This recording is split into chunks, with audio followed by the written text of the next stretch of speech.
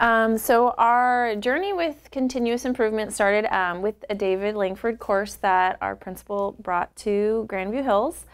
And David asked us to sit down and figure out what's one thing that we wanted to improve. And we're kind of always wanting to improve everything, so it was really hard for us in the very beginning to just choose one thing.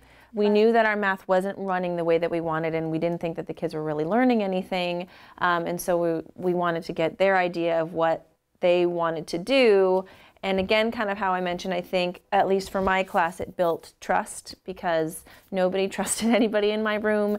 Everybody was kind of, you know, pulling each other down all the time. We were having lots of issues, and so this was just, I think, an open space and forum for the kids to be heard. So, I am new to the district this year, and I came from Lake Travis ISD, and I taught just science all day long to fifth graders. And I thought, wow, can't get any better than this because I love science. I've never done self-contained before, ever, and I've never done IB, so I knew it was going to be a learning year. So starting off the school year was extremely difficult, just trying to wrap my brain around how am I going to get everything in and do lessons and lesson planning and trying to micromanage every moment of the student's day, which is, I guess, what I'm kind of used to. And then it just wasn't working for me anymore. It was just too much all the time, all day long. And I was miserable. And then we did the Langford training, and everything just changed right then and there.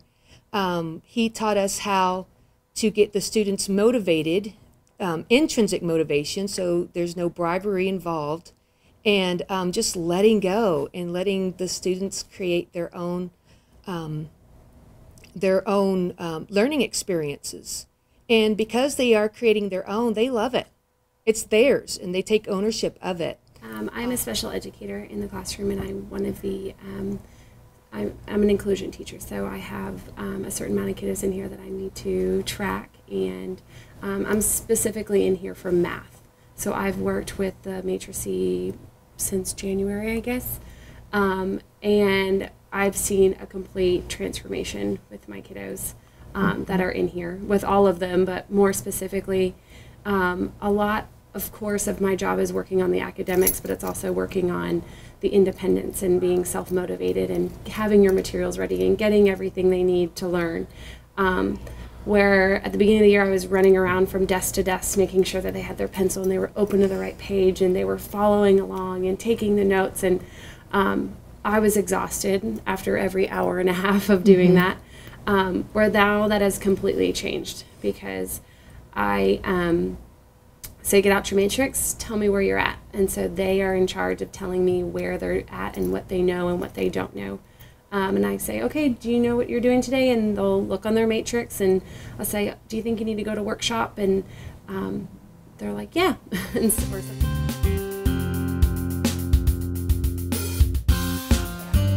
This is our capacity matrix for math.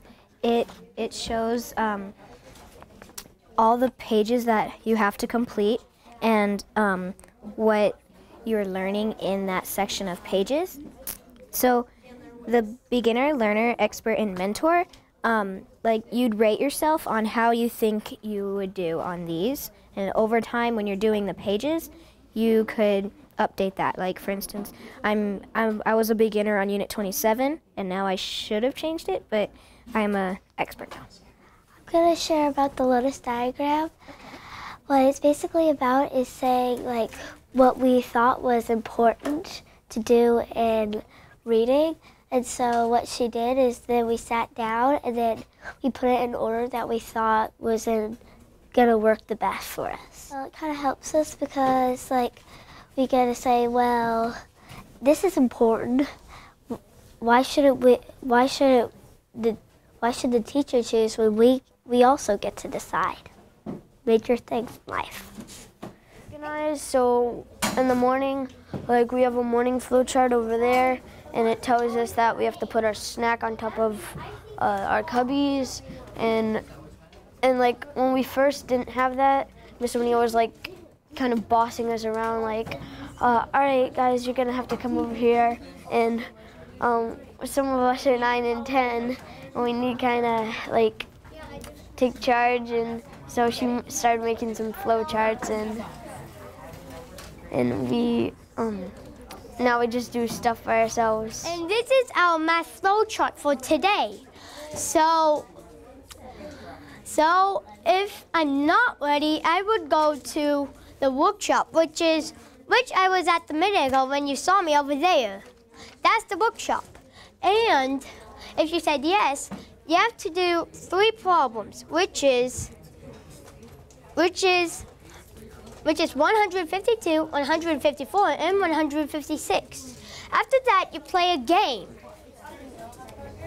We use the parking lot to like share what the teacher is doing like good and what like she can like work on, and any questions that you have like that need to be answered.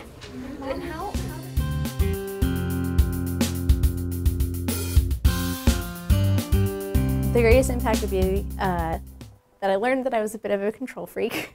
It helped me let go.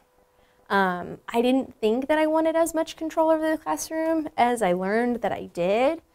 And it's just nice to kind of give it to the kids.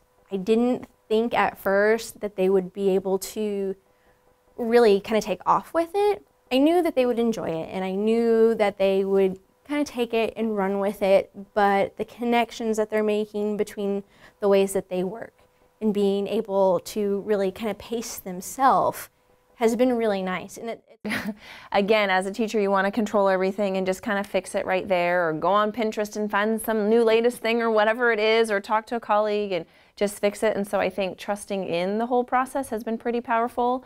And so reflecting on the entire year, like, I'm so proud of my class and how they've grown. I'm proud of myself for giving up control.